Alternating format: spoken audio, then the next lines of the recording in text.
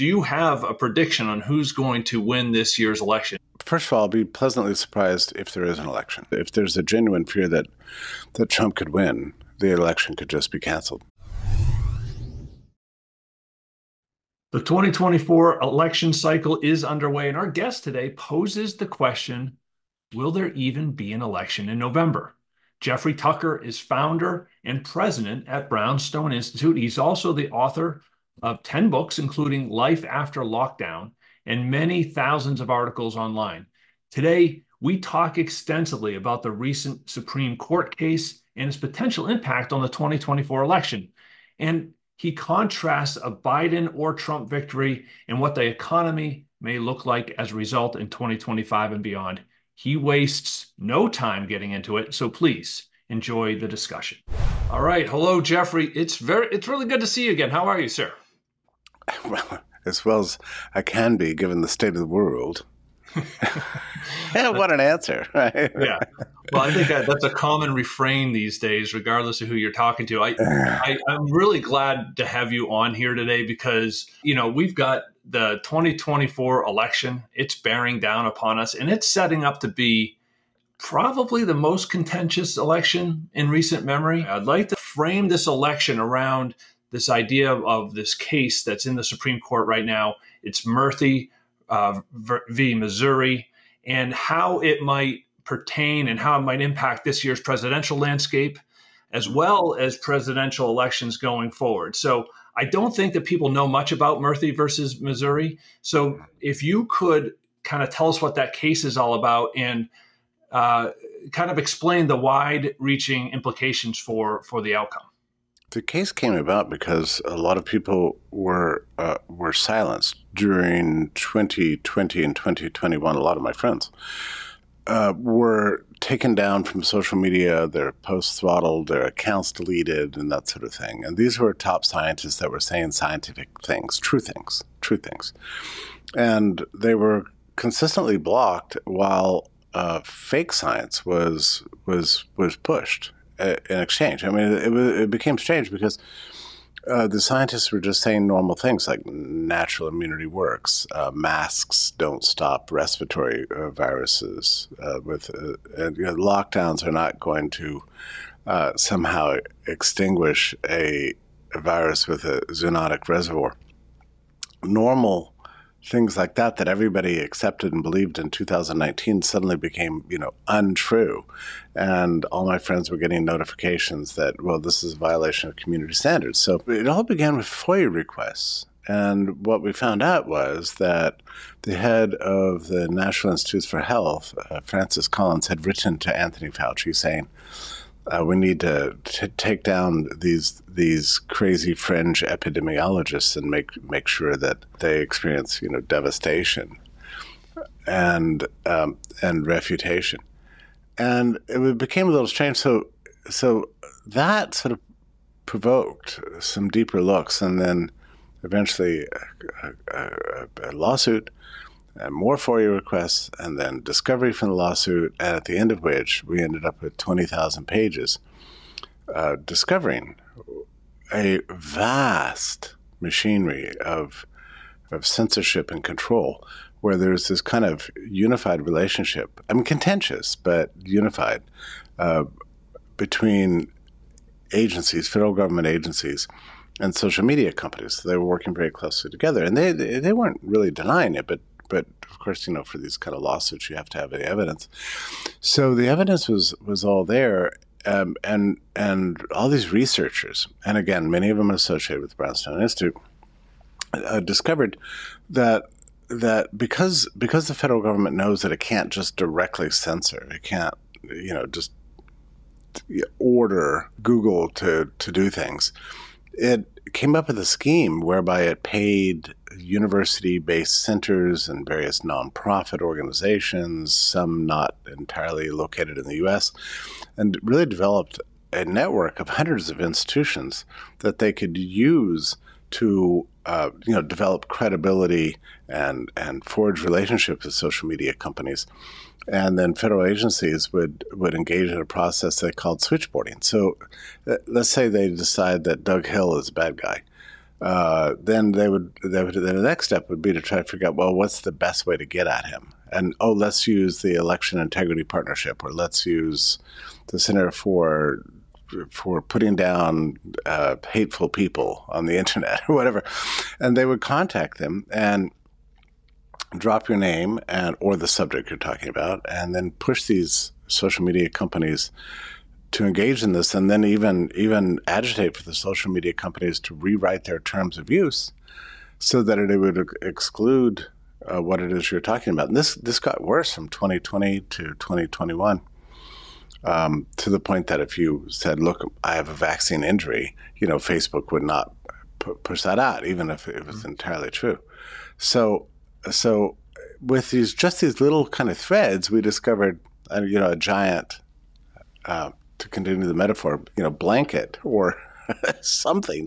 I don't know how you would describe it, but it's a huge apparatus whereby the administrative state is specifically curating and controlling the public mind, sometimes in cooperation with their embedded employees at places like Microsoft, Google, and Twitter 1.0, and sometimes through third parties through the switchboarding operations. But it was highly effective and definitely run from the Cybersecurity and Infrastructure Security Agency of the Department of Homeland Security, which is the same, it's called CISA, founded in 2018, the same agency that broke the workforce into essential and unessential 4 years ago on March 19th, 2020, and then also verified the safety and integrity of mail-in ballots. So it was, this stuff gets crazy once you start looking at it, and let's just say it's obviously unconstitutional. So this case went to the Fifth Circuit, and the judge was alarmed. He said, this is the worst violations of free speech in American history. And so he issued an injunction, which went through the usual rounds and landed at the Supreme Court. And the Supreme Court heard the case. And the justices were, I would say, mostly very confused about what they were hearing, because they're just encountering this trillion-dollar enterprise for the first time. And they said, well, what does this injunction mean? Does that mean that, government agencies can't be in communication with Facebook? What's wrong with that? That doesn't violate any free speech. And so the plaintiff's attorney was up to him to try to explain that's really not what we're talking about. We're not just talking about communication. We're talking about building a massive machinery of compulsion and coercion to basically end freedom on the internet. I mean, that's really what's at issue. But I would say the things did not go well at the court, and very likely the injunction will not be approved, and agencies will suddenly be celebrating, and there'll be cheers all around, and hundreds of government agencies are going to get involved in crushing alternative points of view on the internet. And this is going to all unfold because this judgment will come down in June. This is my prediction, that the injunction won't be upheld, or will be upheld so narrowly as to be irrelevant. And then they'll have between July and November to completely control and manage all media in the country, from CNN to Google to every app on your phone. And they're going to start taking down websites and taking down alternative sources of news. So I'm sorry to report this, but it looks tremendously grim. There's a reason why hardly anybody has read about this. It's because most media and mainstream social media is completely captured. Yeah. It's interesting that you mentioned the terms of service as being the tool that they pressured social media sites on, if I'm understanding you correctly, because that makes complete sense, right? It and for lack of a better word, it codifies, it puts the company in a position of saying, no, this type of speech does not fit our new terms of service. What you're saying has been forced upon them in some way or another by an administration or a three-lettered agency or whatever.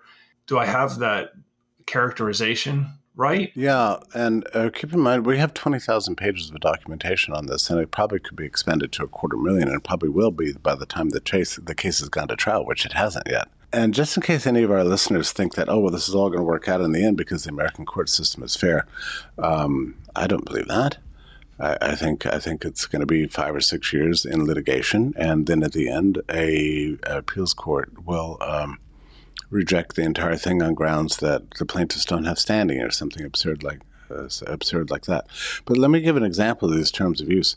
I think it was in 2021. I don't know the precise month, but YouTube suddenly announced that anything that contradicts the public health advice of the World Health Organization or the CDC will now not be allowed on YouTube, which is pretty much anything. I mean, like if I said, yeah, I have my doubts that masks are going to end this pandemic, they could just delete the video. But, if you can't contradict the World Health Organization, I mean, that's basically everything related to health and medicine on YouTube has to get through this filter. And they took down millions of videos. I mean, we got millions of videos a day. I mean, it was just unbelievable. But they changed their terms of use. So, and YouTube's owned by Google. So that means that Google, which is used for 96% of people's internet searches, is entirely censored according to the demands of the World Health Organization. I mean, and it's not just that. It's on everything related to politics, election fraud. I mean, if you dare to claim the election was stolen from Trump, you're going to be silenced, really quickly. You're going to be canceled and deleted. Yeah. You will be, offed in any kind of electronic sense, instantly.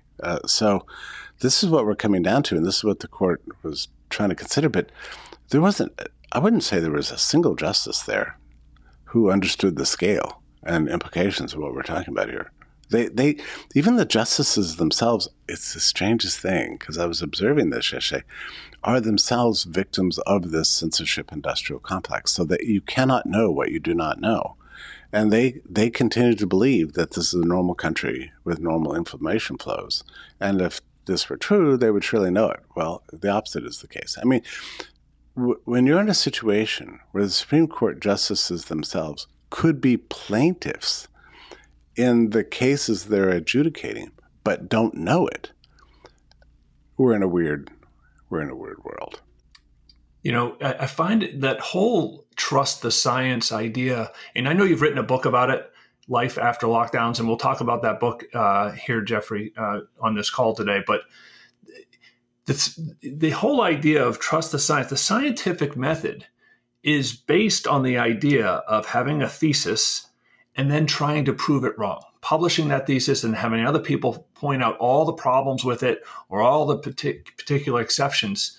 But in this environment, that process, during the COVID process, it completely went away. It was, this is the truth, right or wrong. And it turns out we're learning over the last 4 years, a lot of what they were saying was absolutely wrong, but that you weren't allowed to say it.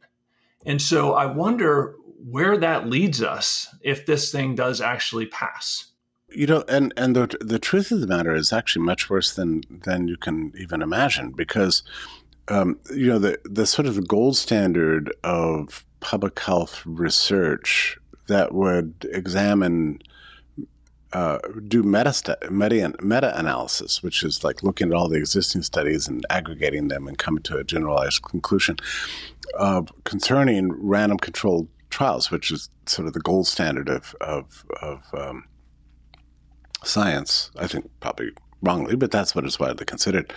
So back in 2005, it's a publication called the Cochrane Review, which was set up specifically to get rid of all the junk science. It was put together by a gang of people at Oxford University and elsewhere who believed they were evidence-based. It was called Evidence-Based Science Journal, and everybody in the world accepted the Cochrane Review as being the standard. I mean, if it wasn't the standard, nobody knew what is. Okay, so that's it. Well, so from 2005 onwards, they had done a meta-analysis of physical interventions to interrupt the spread of viral pandemics or viral spread of disease, flus or whatever, any respiratory infections. And their analysis from 2005 all the way up to the minute of lockdowns in 2020 had, and they had done, I'm going to say 8 iterations of the same study, had consistently said that none of these things work. Masking, distancing, infinite hand washing and leaping around one-way grocery aisles, or whatever the hell it is, did absolutely nothing. And so this was the scientific consensus, acknowledged, admitted, linkable, public, universally accepted, so on, over 15 years of meta-analyses of random controlled trials. This is what they concluded, that none of these things work. And yet we did it anyway. Right. So it's once you look at it, it's astounding. So by force, by administrative decree, not just in the U.S., but in many other places in the world, there was a forced replacement of existing scientific orthodoxy with a phony baloney experiment and gibberish. And it was the gibberish that got amplified all through the media over the last 40 years, and the science that was specifically blocked, suppressed, censored, and so on. So we know this now. I mean, I'm almost astonished to hear myself even explain to you what happened, because it sounds so crazy, but it is that crazy. Well, I want to read something, because I was looking up, I was on Politico this morning and I saw this headline and I wanted to read it, and we'll put it up on the screen here. The headline is "Challenge to Biden Hectoring of Social Media Firms Appears Doomed at the Supreme Court." And the first paragraph of this says, "A lawsuit aimed at stopping the Biden administration from urging social media companies to take down purported disinformation about COVID vaccines and election fraud got a decidedly chilly reception at the Supreme Court Monday." Now, I want to move this into to the election and the impact of it could have on this year's election. But the framing of this, just in Politico, I don't know how reputable Politico is. It's a name certainly as popular, but framing it as a Biden administration, stopping this one administration seems to fall short. It doesn't pass the sniff test for me, because if they strike this down and they allow government to go ahead and do whatever they want in terms of making sure that news or posts are sanitized for our own protection, if they do that, it would certainly allow the Biden administration to continue to do it, but also future administrations to do it. So what is the moral hazard here that we're throwing ourselves into to try and protect ourselves? The critical way to understand all American politics is that it's not really, in the end, except at the most superficial level, a battle between Republicans and Democrats, liberals and conservatives, and all these other ideological things, or party politics. This is the key desiderata to understand our times, is that we're facing an epic, titanic struggle between the administrative state, which is the permanent bureaucracy of the federal government and all their outposts in states and localities, versus the people and their aspiration to have some control over the regime under which they live. If you understand that, then you pretty much understand absolutely everything. The administrative state is a couple million, 3 million people. Administrative state includes a sector called the deep state, which includes most intelligence agencies. They've been seriously empowered over the last 4 years. They have every intention of retaining this power, whomever is elected, whether it's the Democrats or the Republicans. And if Trump wins, there's going to be a full court press to make sure that administrative apparatus maintains hegemony over Washington, just like they did in the first Trump administration. And if Biden wins, then it's going to be a green light. The Biden administration is nothing but, marionettes who just dance for the public and let the administrators run everything. So a Trump administration will try to contain the administrators, but, and they have every intention of doing it. But I tell you, the administrative state has all the institutional knowledge. They know all the tricks of the trade. They know what's what. they know how Washington runs, and no amount of elected interlopers is going to be able to interrupt that. So that's the struggle we face today. That's the essence of it. And the administrators are very panicked right now that the people are catching on. They don't like it. And by the people are catching on, I mean maybe 10 or 15%. All right, but that's way more than was true 5 years ago.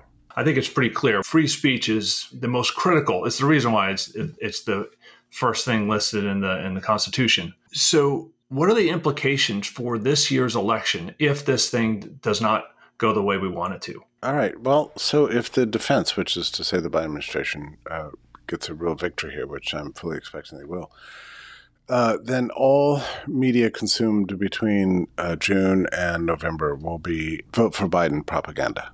Right, that'll be it. And completely whitewashed in your view. Yeah, completely. Yeah, you won't be able to know anything else. And then starting after the election, if Biden really does win again, there's going to be concerted efforts on the part of the agencies and everybody else associated with legacy government power to take down independent sources of news, either capture them or take them down, whether it's Substack or Elon Musk's X or your various channels or anybody else's independent websites. Like you either have to go along or risk what's called lawfare to destroy your existence, and that's the goal. It's complete control of the internet in the United States and Europe, similarly in the same way they have it already in China. That's the ambition, and a court judgment and against the injunction in favor of the defense to throw it back to the district court to actually hear the case,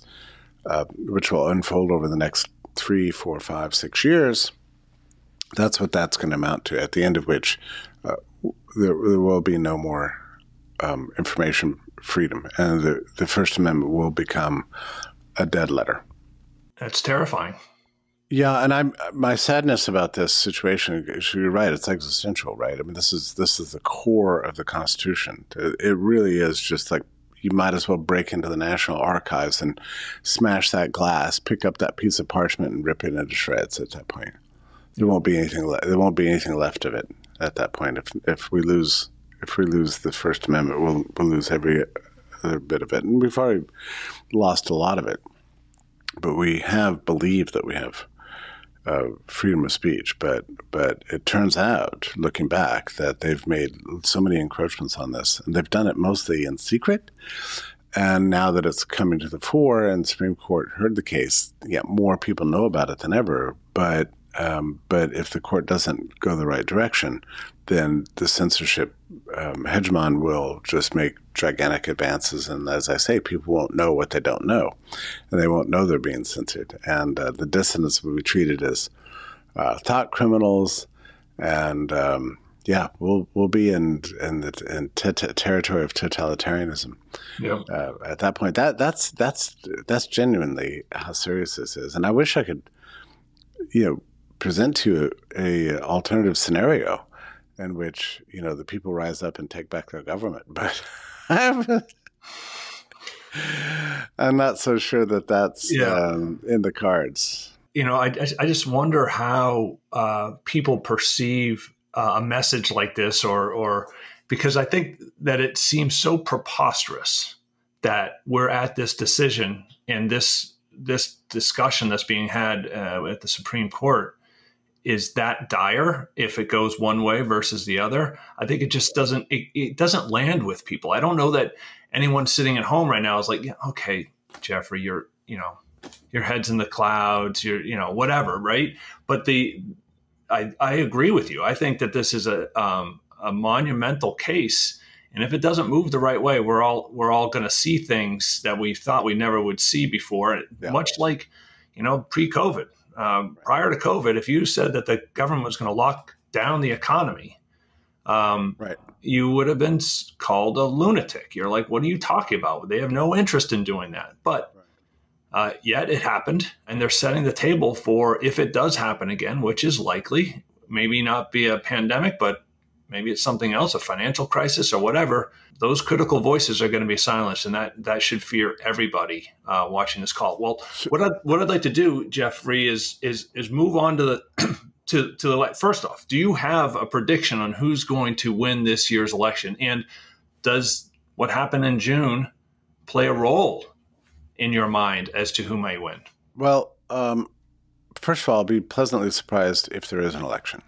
Okay, you're going to have to explain that.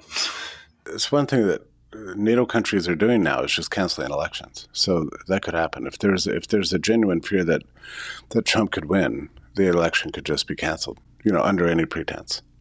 That could happen. I mean, I think that's very possible. They'll just say, look, there's too much disinformation. We've gotten reports that Russia is taking over our channels of communication. It's too dangerous. We cannot have a fair election under these conditions. Whatever. This is an emergency. We're going to put this off. We're going to put this off till January, till we can, see what's going on. So, that's a possibility, especially if Trump continues to making these advances. And if you look at the betting odds, which I don't think the betting odds tell you what's true, but they may be closer to what's true than the polls. Mm-hmm. And the betting odds are right now dramatically favor Trump by 15, 16, 17 points.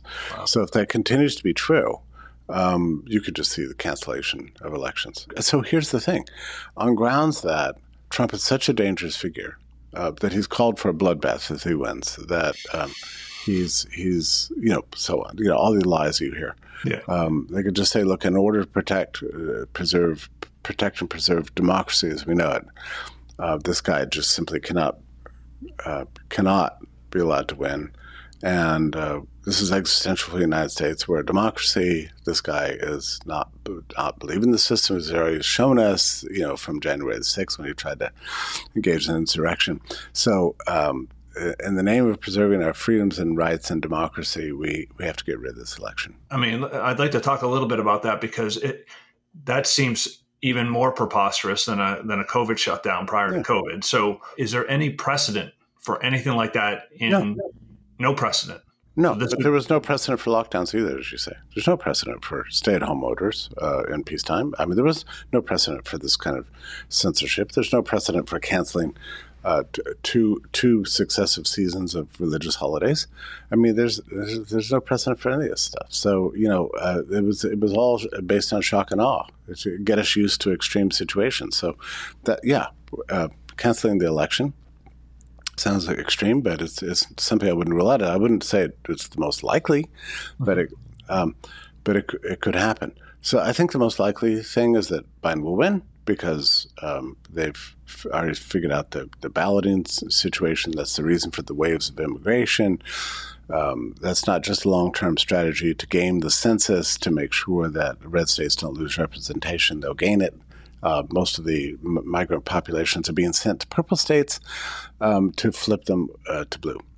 So they don't want the red states to gain. So that's the goal there. But beyond that, with mail-in voting, there's no way that you can verify citizenship. It's just a box. You check it, and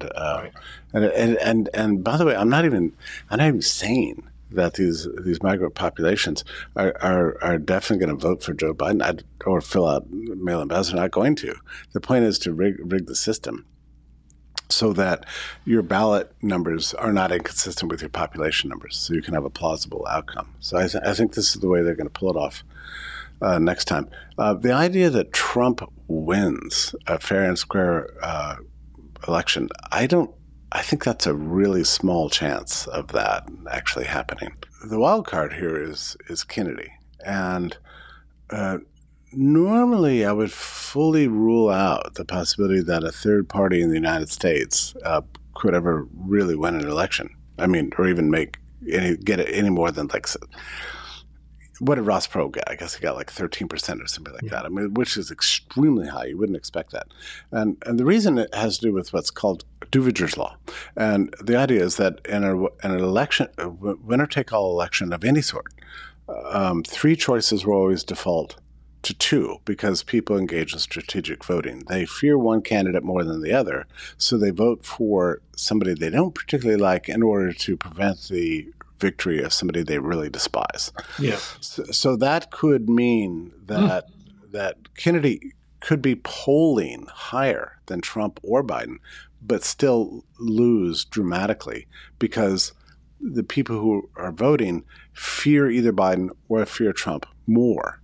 And so they don't want to so-called waste their vote on a third party. So I would think normally Duverger's law would take Kennedy off the table.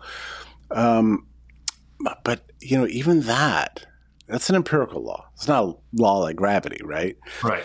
So I think there's a chance that I don't know exactly what the scenario is. I mean, some people talk about neither Biden nor Trump getting enough electoral votes to win the presidency, and then that would cause the election to go to the House of Representatives, where then the compromise candidate would be Kennedy. That seems like a lot of things that have to happen before that result happens. But I know that the Kennedy people are talking like that. I mean, the other option is that he manages somehow to get on the ballot in every state.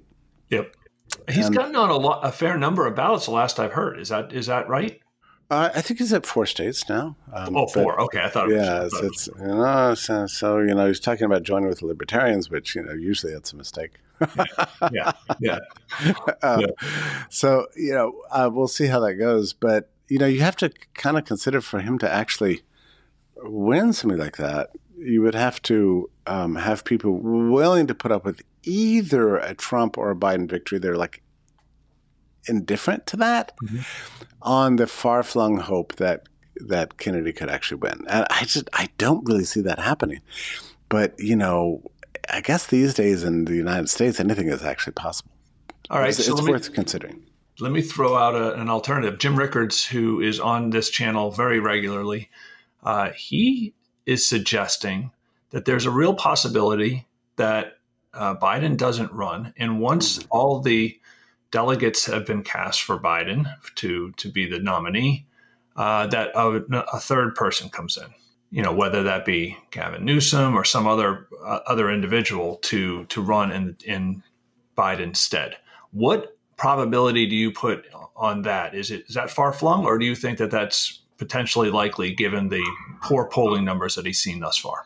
Well, there's no question that is Plan B. I mean, there is a scenario in which that really happens, and a lot of it entirely depends on how well they calibrate Biden's drug doses, and they can keep him function and make him a plausible functioning human being. Yeah. So if that's no longer possible, then Plan B will definitely happen. All right, so let's talk a little bit.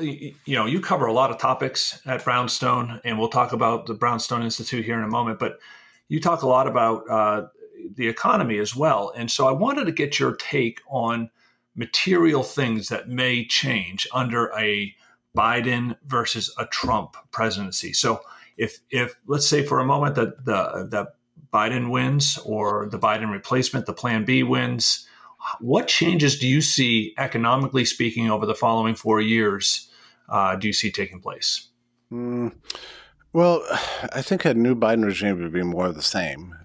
They are not backing off of their Green New Deal EV stuff. I mean, it's actually extremely weird. They're coming up with ever more intense mandates to force car manufacturers to make cars that nobody wants to buy. I mean, it's just simply unbelievable. Now, if you go back to 2020, I mean, the whole EV craze was entirely artificial. What happened was the lockdowns happened. Car manufacturers canceled orders for chips, and then once the demand for these cars picked back up again, let's say a year later, they tried to, or 8 months later, tried to reorder the chips. Well, the chip manufacturers had moved on to making gaming units and laptops and that sort of thing. They couldn't get the chips. I mean, it was a weird period because some cars were completed and shipped without automatic steering, for example. It's just unbelievable that's actually happened. Yeah. But there was a gigantic shortage of cars in the fall of 2021. And so by the time the cars came onto lots, a lot of car manufacturers have been propagandized that, oh, everybody just wants an EV now. This is the way of the future. You better make EVs or you suck, you know. So they sold a ton of EVs. Well, it turns out nobody likes them. They break. They're very high insurance costs, 25, 30, 40% higher than internal combustion cars. And the resale value is very low. So people just turned against them. And so car manufacturers have stopped making them, and they're trying to comply with Biden administration mandates by making more hybrid cars, which people are buying. But even that's going to go away, and people want gas cars. I mean, unless you're looking for a speedy, zippy, fancy golf cart to drive around as an urban driver in nice weather, these EVs are just not going to take over the market. But you got a Biden administration mandating them anyway, which I don't know. Yeah. It sounds like wild. I mean, so you make the car and throw it into the river? I mean, it doesn't make any sense. But that kind of thing is going to happen. Your gas stoves are going to be taken from you for sure. Water restrictions, and then the blackouts come because the grid cannot handle even the current usage, to say nothing of forecasted increases in usage over the next 3, 4, or 5 years. So there'll be rationing of electricity. It's only going to get worse. And not to mention wage and price controls. We'll start to see Biden's attack on shrinkflation, which represents, a fundamental misunderstanding of the dynamics of inflation. They're going to continue to target corporate America. I think wage and price controls would just be the beginning. They're going to have regulations on packaging size and all sorts of things. It's going to be a level of despotism we never have seen before, just over the particulars of economics. Yeah, it's interesting the ignorance or I don't want to put blame, or ignoring all the, research and all the real world experience that we have on things that don't work. We're piling them all into as many of them as we can into one administration. I mean, there are discussions of minimum income out in California. I know they're doing some pilot projects out there. Yeah. But I mean, here's the thing, Doug. I mean, like we need to get rid of this idea that we used to have in our heads that there's some mechanism in the social order that is self-correcting. That's not true. I mean, it's just funny to hear you take it just like a normal human being. Well, if that doesn't work, why would they continue to do it? Yeah. But that's just the point. I'm sorry to say it. No, I'm naive. I get it. We used to work together at Laissez-Faire Books, and we used to talk about these ideas. And the good old days. The good old days. And it's just like it's hard. It's a hard adjustment. But when you see government agencies blocking science and putting forward crazed mythologies, to reward industrial partners and that sort of thing, anything becomes possible. So I don't think these sort of self-correcting mechanisms are in place anymore. Things don't work. They're going to do them anyway and do them harder. I mean, you've got a gang of bureaucrats in charge of the world who believe first and foremost in their ideology, and they're angry at the rest of the world for not complying with their ideology, right. And that just makes them lash out like the Joker. I mean, I'm sorry to say, but that is genuinely what's happening here. And by the way, I'm not entirely sure a Trump administration is the answer. I'm just saying that I think maybe it'd be better. I think there's more normal people there. But when you see him threatening Mexico with 100% tariffs on car imports, you realize something that's extremely strange about Trump, that people think they understand Trump. I don't think they do. My read on him, and it's been true for now going on 10 years, is that 90% of his brain is occupied by one subject only, and that's tariffs. That's what he thinks about all the time. That's what he loves. He loves tariffs, and he thinks tariffs solve everything. We got to have tariffs as high as possible with as many countries as possible, and then American prosperity will come back. He believes this. Nobody can convince him otherwise. He's always believed this, and that's what he's going to use all of his power as president to impose. And he has that power, right? That's one.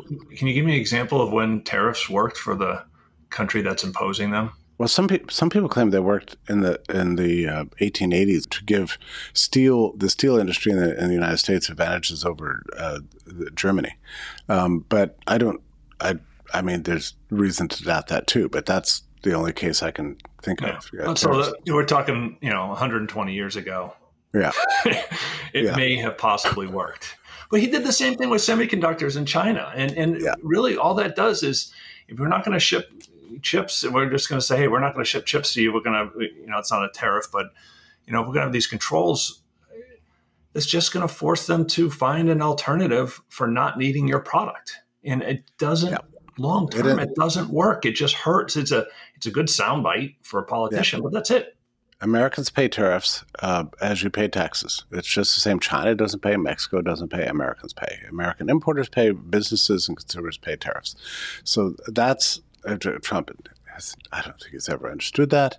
And you pay in two ways. One, the direct payment for the tariff, but then also the higher prices from the restricted supply and higher costs associated with the domestic good than you could otherwise get, outside the border. So, you could drive us further into a Great Depression with that kind of policy. But nonetheless, overall, I don't think Trump wants to get rid of oil and gas. So there's that. So we have a grid that actually can work and function, and we're not relying on other countries. That's good for our energy. Yeah, we might be able to keep our gas stoves, and and we won't have rolling brownouts. So you take what you can get these days. I suppose. I love my gas stove so much, I might become a member of the deep state just so I can keep it when those things come down. I know, right? That's the thing. We're developing a ruling class that has all the privileges and access to everything, right. Including charter flights and a life without vaccine, without COVID boosters. You can get all that stuff if you're part of the elites, but if you're part of the hoi polloi, like you and I are 99% of the public is, then you have to comply and go along. I do think it's important to understand something when you talk about the kind of economic policies and the economic situation under a new presidential administration. What could happen? We are not yet come to terms with what is happening already now. Almost all the economic data that are being cranked out by the agencies these days are fake. So the jobs data are fake. On multiple levels, we've been losing full-time jobs for a year. All jobs in the last 12 months have been new part-time jobs. Real income is still declining, and we'll find that out for sure from the Census Bureau, because I think they're still telling the truth about that, unlike the Department of Labor. And the output data has been heavily manipulated by fake GDP statistics that privilege government spending over actual productivity. So my own view, and we can talk about this some other time, but I don't think we ever got out of the recession of March 2020. We never left it. The reason we haven't had a hard landing in the so-called recovery is that there never really was a recovery. We're just going further into depression. And to bounce back to the unemployment data, they talk about unemployment rate of 3.6, but once you include discouraged workers and all the people who dropped out of the labor force after lockdowns, we've never recovered in terms of labor participation or population worker ratios. You can get figures that are as high as 23 and 24%. I believe it. Unemployment. And that compares to, I think, the height of unemployment at the Great Depression was 25.6. We're very close to Great Depression levels in terms of unemployment. Output, I think we're in a long secular recession. And then inflation data. Lawrence Summers, the last decent president of Harvard and an economist, just released a paper from the National Bureau of Economic Research recalculating inflation over the last 20 years, consistently applying the cost of money. So, the borrowing costs of mortgages and cars and credit card loans and all that. That's just one piece of the CPI, which excludes that, and came up with, and you're not going to believe this, Doug, came up with a peak inflation number of 18%. And this is not, some cranky friend of mine who says, well, I don't believe these inflation numbers. I think it's worse than it looks. 18% from the most establishment-oriented economists in this country publishing a paper with the National Bureau of Economic Research, which is the official business cycle dating institution, private, not government, but official. And he says that inflation peaked at 18%. Now, the inflation of 1979 and 1980 only reached 13%. And that was revolutionary, right? That brought in a new president that led American households to go from one incomes to two. It was unprecedented cultural, political upheaval as a result of that inflation. So, you're talking about an inflation even worse than we experienced in 1979, 1980. And that doesn't even include all the machinations around health insurance costs, which they have the most cockamamie formula for determining how much health insurance is going up in terms of CPI. And we talk about that again some other time. But let's just say that last year, or in 2022, the Bureau of Labor Statistics said your health insurance went down about 40%. Okay, well, that's not true. Right. So how do they come up with that? It's another subject. I can explain it. It doesn't matter. But that's what's manipulating this data. So in other words, the inflation data is wildly fake. The output data is fake. And the unemployment data is wildly fake. What does that tell you about our current times? What it tells me is that we're probably right now in something like the Great Depression that we saw in the 1930s. We just don't know it because the data is all lying to us. So whatever you want to say about the grim future, like we need to come to terms with the reality now. And the truth is that most people experience this now. You talk to anybody, how are things going? Listen, it's terrible. I'm suffering. I'm barely able to get by. I'm living paycheck to paycheck. I can hardly go shopping anymore. This is what they'll tell you. But then you ask the Biden administration, no, it's the greatest recovery in human history. So we live in this weird fantasy world of fake data, almost like, Khrushchev's Russia, where the economy is always growing, but the people are always getting poorer. That's sort of what we're in right now. You see these job numbers, and I 100% I buy into everything that you're talking about, because the numbers do not feel right to me. You see people with 3 jobs and complaining they can't, never mind buy a house, they can't pay rent and have a car payment. That 18% inflation rate probably feels right with all the, you torture numbers enough, they'll tell you whatever whatever you want them to say.